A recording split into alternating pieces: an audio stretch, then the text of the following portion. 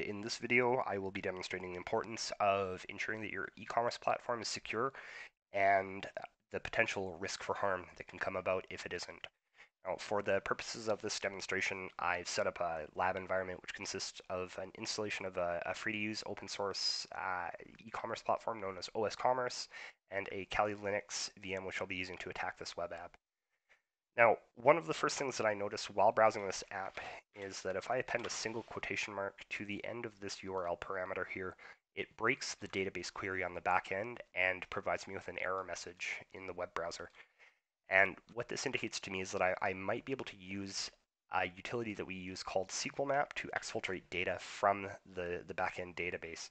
So I'm going to go over here to Kali and I'm going to use SQL map. I'm going to tell it the URL I want to attack is this.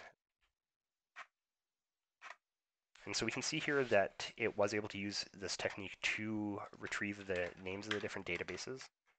So I'm just going to go over there and put it in my notes. Now, the only one out of these five which isn't a default MySQL database name is OSC.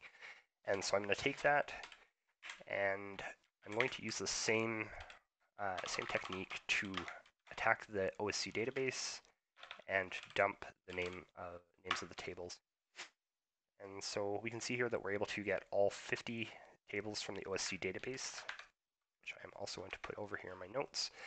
And the first one that jumps out at me here is administrators. And so I'm going to go back here and try and attack the administrators table and ask it to try and dump the contents of that table. And so we can see here that this is the contents of the administrators table in the OSC database. That over here in my notes as well.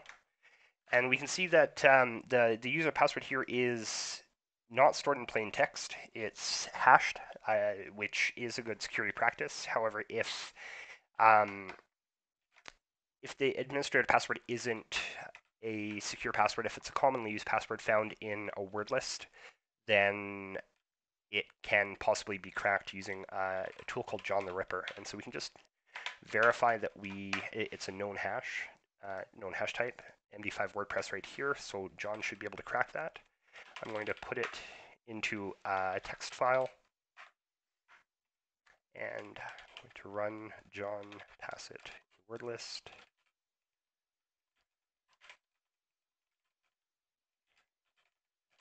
And I'm going to tell it I want to crack the admin hash. Okay, so it returned the word Pennywise as the password.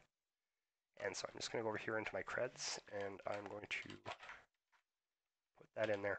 So if we run SQL map again, and instead of dumping the administrators table, we're going to dump customers. And see here that there is one entry, there's one customer, just a test customer I put in.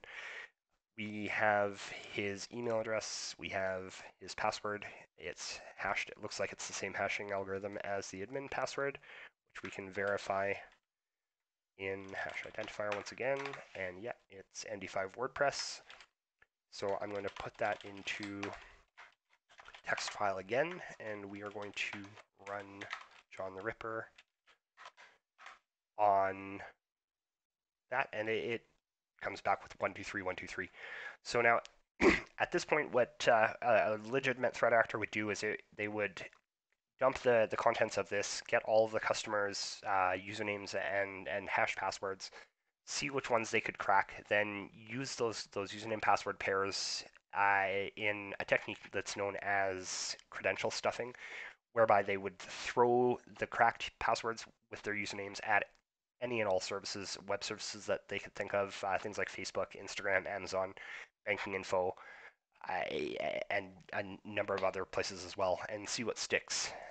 And then at that point, you can also, you have a lot of customer PII. It's called personally identifiable information, things like their email address, their first last name, their date of birth. We see a column here for address ID. So if we go back to here, we have an address book table, which we can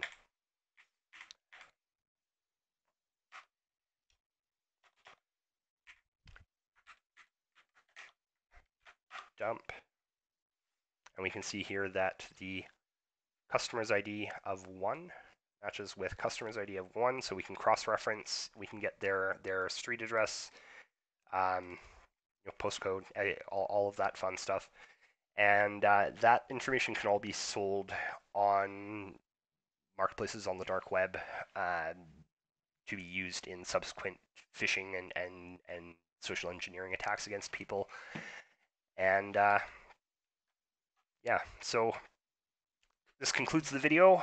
And I just, in closing, I want to mention that while these might be some relatively straightforward exploit vectors and vulnerabilities, but we do commonly uncover these in routine web assessments in web apps. And hopefully we can work with you guys to ensure that legitimate threat actors can't find them in yours. Thank you very much.